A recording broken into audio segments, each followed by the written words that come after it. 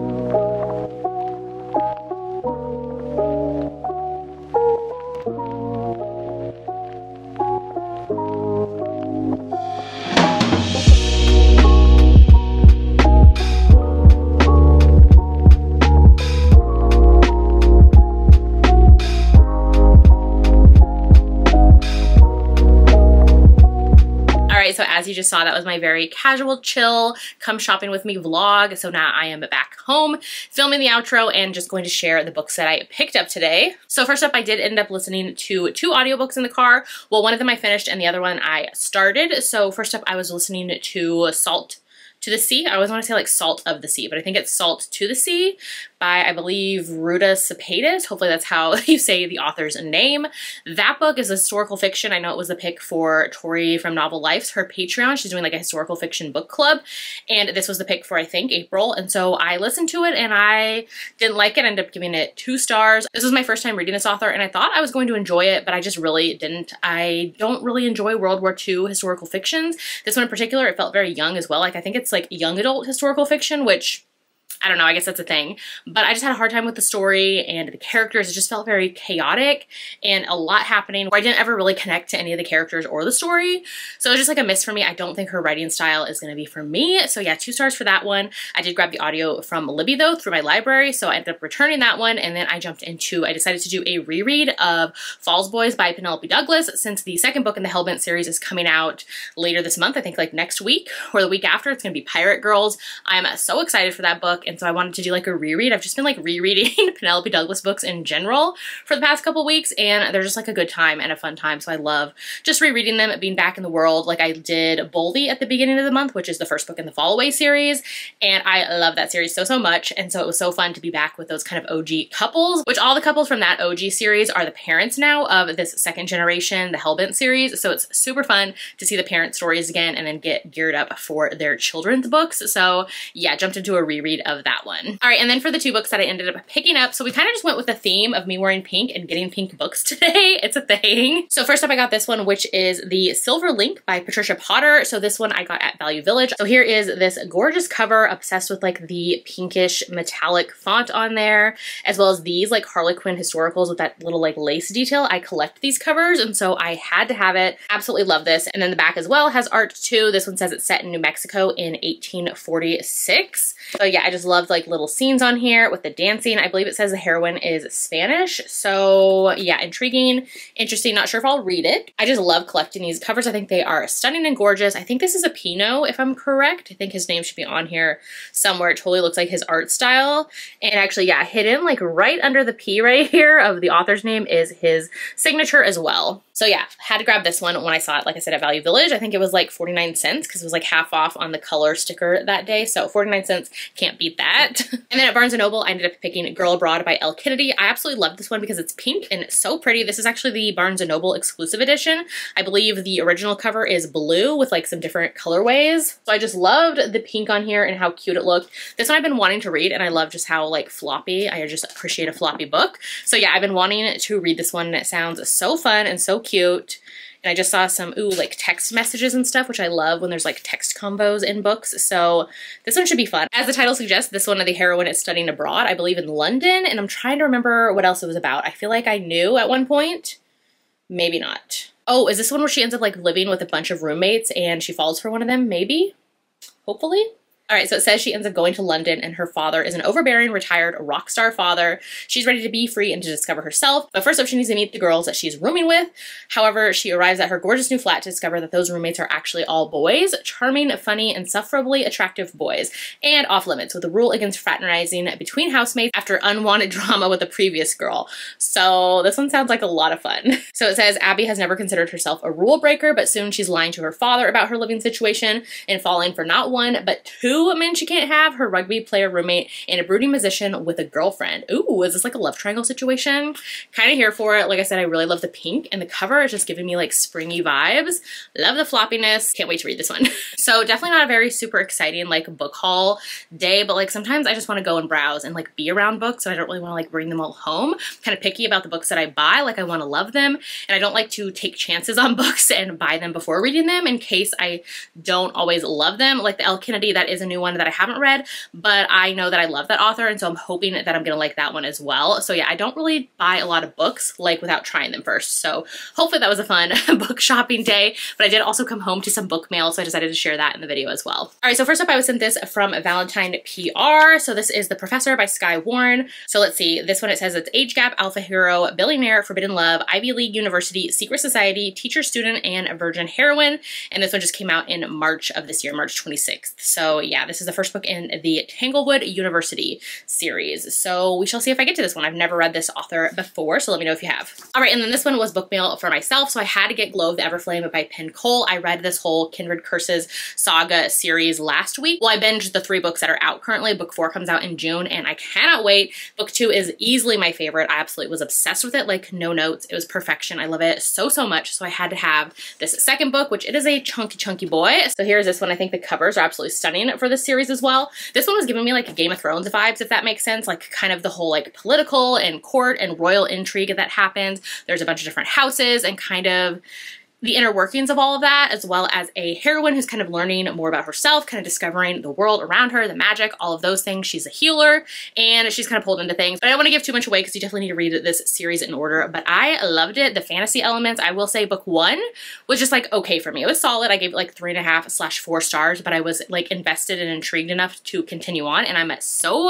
glad I did, because book 2, like I said, no notes, perfection. I gave this one 5 stars.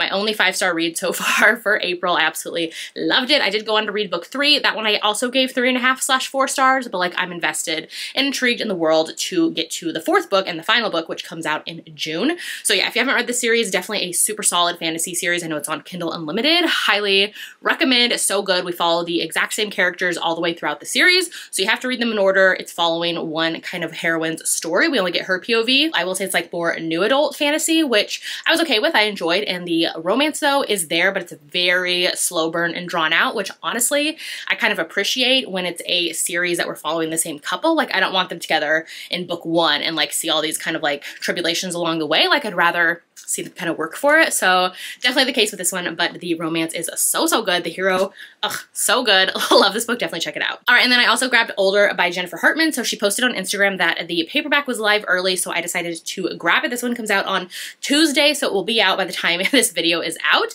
but I was so excited to have this one. I think the cover is stunning. It's kind of reminding me of Birthday Girl by Penelope Douglas as far as like the watery scene and a heroine swimming. That just always gives me like Birthday Girl vibes, and I reread that recently, so it's kind of on my mind.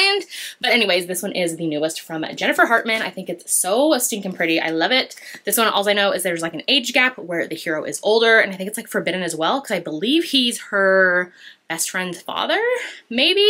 Something like that. I know Jennifer Hartman just delivers on like slow burn and angst, and so I am here for it. All right, and then I also had mail from Cover to Cover Book Box, which is the Sarah Kate, the rest of the Salacious Players Club series. So we have Highest Bidder and then Madame, which both of these are, like I said, from her Salacious Players Club series. They started doing her series, I think like 2 years ago at this point, and then they did more books last year, and then they had these add-ons as well to finish up the series. So I was like, I already have the rest. I need to continue on. These are hardbacks, and they are just so pretty. So glad to have them for completing the set on my shelf. All right, so that was my kind of mini book haul, as well as just like a very casual come shopping with me day. Hopefully you enjoyed. Definitely let me know in the comments if you have read any of these books that I just mentioned that I picked up. Let me know all the things. If you'd rather leave me an emoji in the comments instead today, then let me know that you watched this video, and maybe leave me like the shopping bags. I think there's like a pink and yellow shopping bag emoji. Do that since it was like a book shopping day. So if you haven't done so yet, make sure to like and subscribe so you don't miss out on any of my future videos, and I'll see you in my next one.